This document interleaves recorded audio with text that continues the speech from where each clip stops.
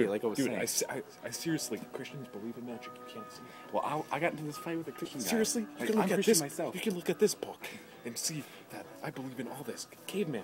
Yeah. Oh, seriously though, Dude, Christians believe in evolution too.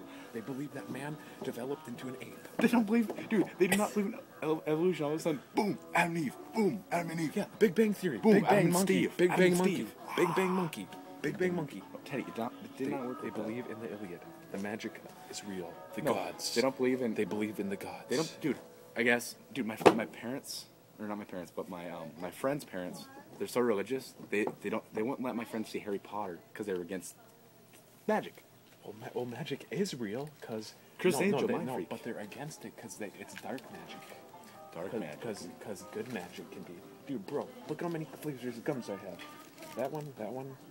Yeah, Christians don't believe in this too. Gum flavor. Yeah, they don't believe in anything. Right, I mean, right? You know what I mean? might as well. I mean, Gotta keep your mind open to possibilities. Yes, to the open world. And close. Because you cannot see.